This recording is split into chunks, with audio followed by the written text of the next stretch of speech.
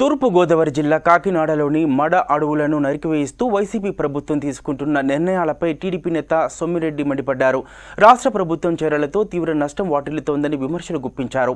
YCP కాంట్రాక్టర్లు ఇలా అడవులు నరికేయడం సరికాదన్నారు. సముద్ర జీవులను కూడా ఆ అడవులు ముఖ్యమన్నారు. తుపానులు వచ్చినా మడ అడవులు కాపాడతాయన్నారు. సముద్రపు ఒడ్డున పరిస్థితులను నియంత్రణలో ఉంచడానికి అడవులు ఉపయోగపడతాయన్నారు. అలాగే సముద్రపు జీవాల నివాసానికే కూడా మడ అడవుల చెట్లు అవసరం అన్నారు. అలాంటి అడవులను నరికివేయడం సరికాదన్నారు. సముద్ర తీరాన ఇటీవల రాష్ట్ర ప్రభుత్వం కాంట్రాక్ట్ ఇచ్చి అక్కడున్న వైసీపీ కాంట్రాక్టులు రెచ్చిపోయి మడ ఫారెస్ట్ని మడ అడవుల్ని నరికేయటం అంటే మ్యాంగ్రోవ్ ఫారెస్ట్ నరికేయటం ఇది దుర్మార్గం. ఇది సహించరాని విషయం. మడ చెట్లు అంటే సముద్ర తీరాన అనేక జీవులకి రొయ్య పిల్లల్ని కాపాడే దాంట్లో చేప పిల్లలు మత్స్యకారుల జీవితాలు వాటి మీద ఆధారపడింది. ఈరోజు సైక్లోన్స్ వచ్చినా హై టైడ్స్ వచ్చినా వాటన్నిటినీ మడ అడవులు కాపాడతాయి.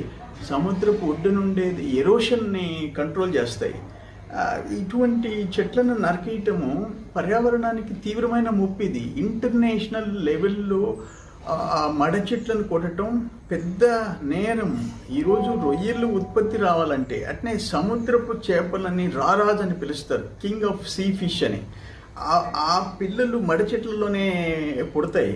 కొన్ని వందల రకాల సముద్రపు జీవులను ఉత్పత్తి చేస్తుంది. అది వాటి నివాసానికి మడ చెట్లు కేంద్రంగా ఉంటాయి. ఈరోజు వాటిని ధ్వంసం చేస్తే మత్స్యకారుల భవిష్యత్తు నాశనం అయిపోయే పరిస్థితి ఉంటుంది. ఆ బ్యాక్ వాటర్స్ నుంచి కొన్ని ప్రాంతాల్లో ఆ బ్యాక్ వాటర్స్ని పొలాల్లోకి చుట్టుపక్కల గ్రామాల్లోకి రానియకుండా కాపాడేది మడ చెట్లు. మడ చెట్లని ఈరోజు ఆ ఉప్పు శాతం ఎక్కువ ఉన్నప్పుడు ఆ మడ చెట్లు సముద్రపు నీరు ప్రవహించేటప్పుడు వాటిని ఆ ఉప్పు శాతాన్ని పీలుస్తాయి సముద్రపు ఒడ్డున.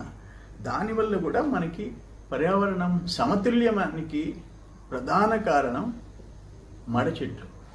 ఎవరైనా మడ చెట్లు నరకుతుంటే తెలియని వాళ్ళని చర్యలు తీసుకోవాల్సిన ప్రభుత్వం కోట్ల రూపాయలు డబ్బులు ఇచ్చి మడ చెట్లు నరికిచ్చి లెవెల్ చేయించటం అనేది క్షమించరాని నేరం. దీన్ని తీవ్రంగా